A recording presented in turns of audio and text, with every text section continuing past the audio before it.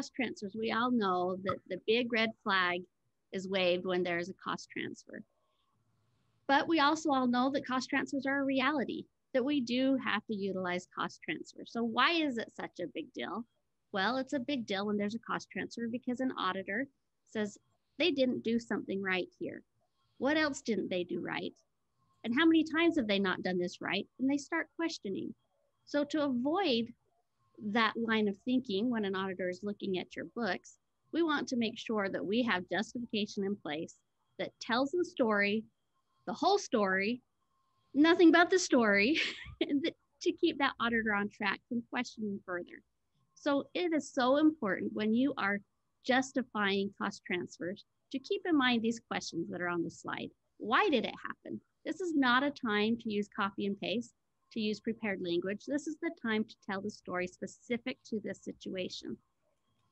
And then it becomes even more important when it goes beyond 90 days. If there's a cost transfer beyond 90 days, we need to know more than just why it happened. We also need to know why is it happening beyond 90 days and what corrective action has taken place to eliminate the need for a cost transfer in the future. The auditor must be able to understand the why it happened and why it is not expected to happen again.